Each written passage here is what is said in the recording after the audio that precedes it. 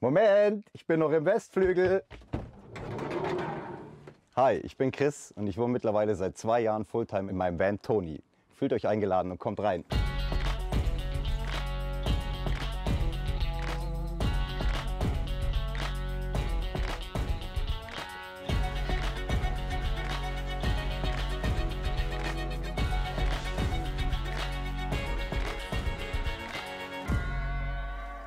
Ich habe tatsächlich davor in einem 3-stöckigen Haus mit Garten gelebt. Die Beziehung ging nach vielen Jahren in die Brüche und ich habe das damals dann nicht eingesehen, 800 bis 1000 Euro für eine Einzimmerbutze auszugeben. Und das war quasi so der Beginn, wie ich mein Fulltime-Vanlife gestartet habe. Bei meinem Van ist mir wichtig, dass die Funktion vor der Optik kommt, weil ich lebe und arbeite in meinem Van.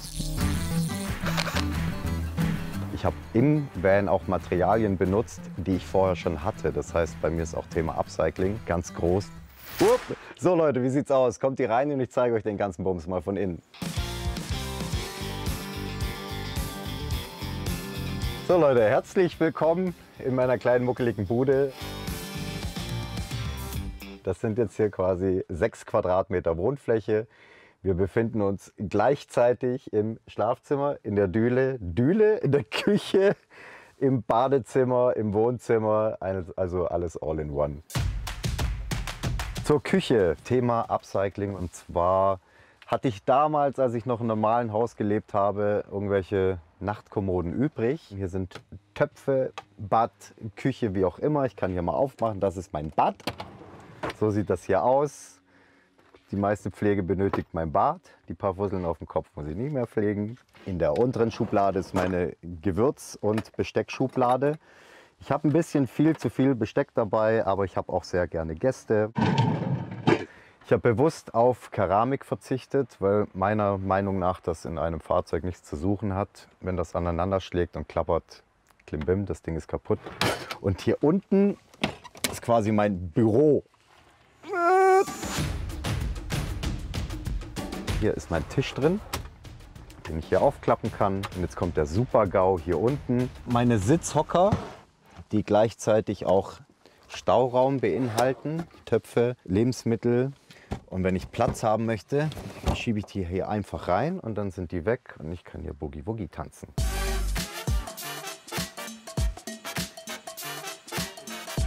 Dann habe ich hier oben meine Magnetleiste. Das wird natürlich auch immer ganz schön zerrissen in der Community. Wie kann man denn mit einem Magnethalter rumfahren? Und wenn ich mal eine Vollbremsung habe oder frontal auffallen, dann schießen die Messer da nach vorne. Ich habe tatsächlich noch die Original-Trennwand, die aus Metall ist, vorne zum Fahrerhäuschen. Und für mich ist es einfach wahnsinnig geschickt. Ich habe hier von allem so eins hängen. Ich mag das nicht, wenn ich so lange suchen muss. Da kriege ich einen Vogel und dann habe ich schon gar keine Lust mehr weiterzumachen.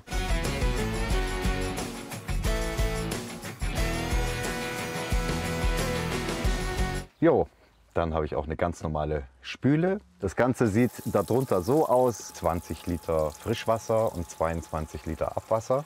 Neulich habe ich mir einen Sensor gegönnt. Sobald diese rote Lampe hier hinten angeht, ist mein Abwassertank voll und das Ganze läuft unten nicht über. Dann habe ich hier einen Kühlschrank, ein sogenannter Toploader, damit beim Öffnen die Kälte drin bleibt und nicht rauspurzelt, ergo weniger Stromverbrauch. Wir haben natürlich in so einem Wohnmobil eine Bordspannung von 12 Volt. Die kann man natürlich auch umwandeln in 230 Volt, weil man sieht hier schon, ich habe hier ganz normale haushaltsübliche Geräte stehen. Hier zum Beispiel ein ganz normaler Toaster. Ich liebe Toast.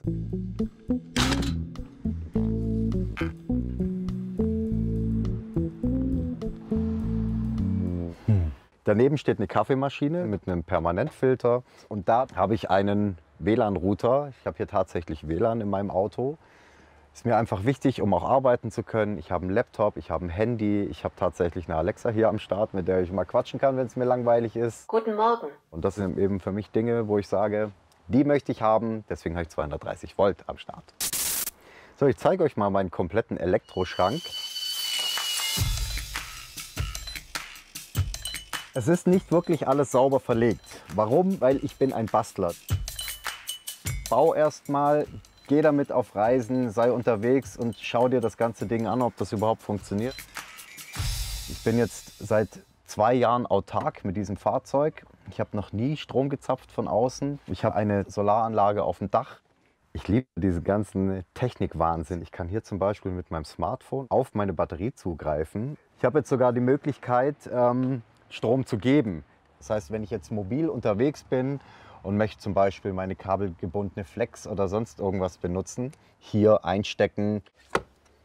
Für alle größeren Projekte, die ich momentan am Start habe, habe ich hier meine Gewerbehalle, die genau hier nebendran steht. Und da gehen wir jetzt mal kurz rein.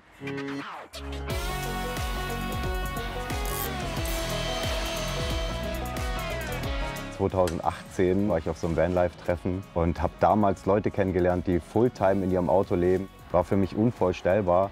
Jetzt bin ich selber einer davon und es war damals wirklich so ein Hobby. Und manchmal möchtest du am liebsten einfach so einen Maulwurf vorschicken, der das Kabel durchzieht. Ich habe diesen Reiz gehabt, so ein Auto auszubauen. Funktioniert das tatsächlich, dass man drin leben kann? Und mittlerweile ist das so weit gegangen, dass ich mein Geld damit verdiene.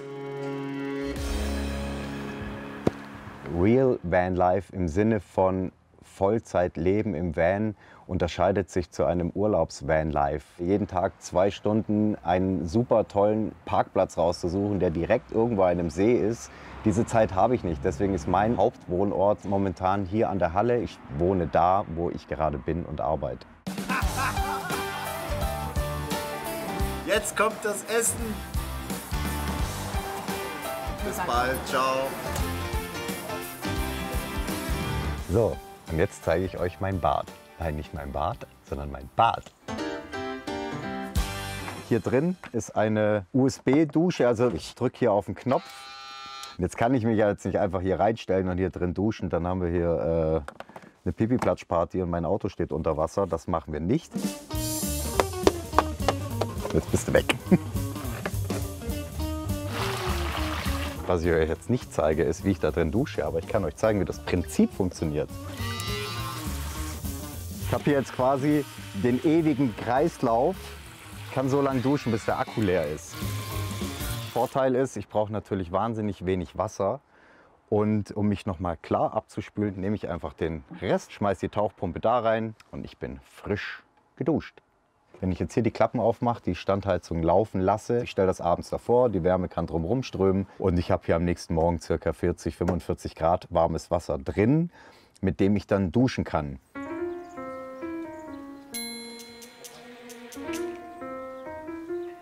Die spannendste Frage, wo gehe ich hier drin auf Toilette?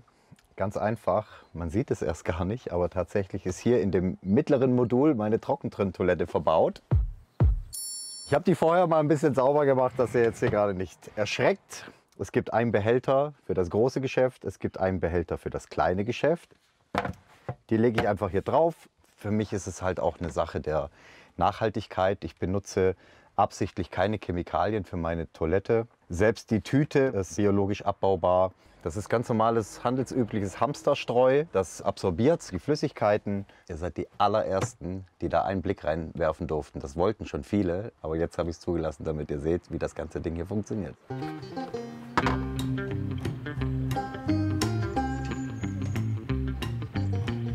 Es gibt jetzt natürlich Leute, die würden sagen, das ist ein wahnsinnig kompliziertes Leben oder so. Nein, ist es nicht. Man muss sich einfach nur so ein bisschen umorganisieren.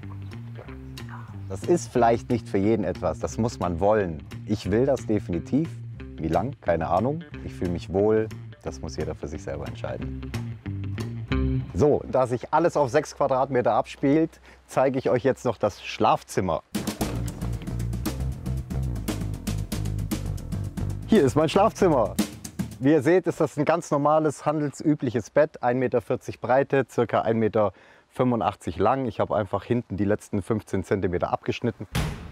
Das war tatsächlich die Priorität Nummer 1. Ich will ein festes Bett in meinem Van haben, weil ich einfach keinen Bock habe, abends irgendwie was umzufunktionieren, umzubauen.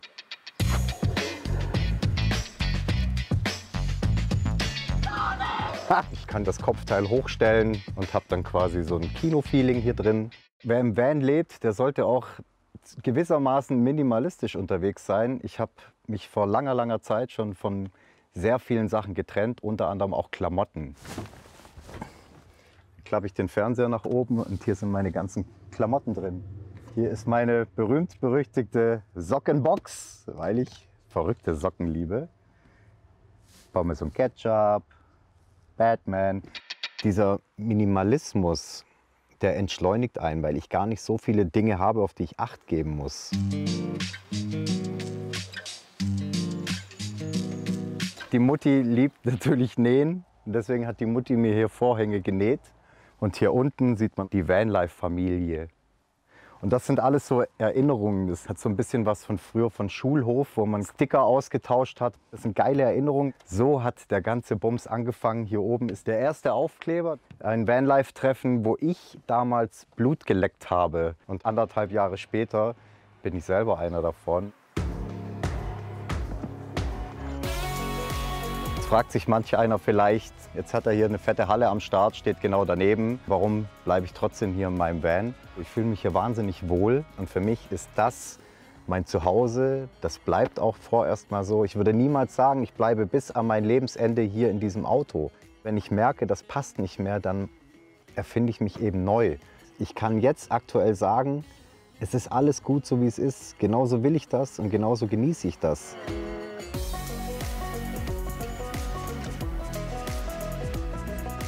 So Leute, jetzt habt ihr einen kleinen Einblick in mein Leben bekommen und auch in meine Wohnsituation in Toni. Jetzt seht ihr hier noch 2 Videos, da könnt ihr mal reinklicken. Ich würde nicht so wohnen wollen, aber schaut es euch mal an. Und hier könnt ihr auch den Abonal. Also hier schön draufdrücken. Tschüss Leute, ich gehe jetzt nach Hause. Viel Spaß mit dem Video. Tschüss.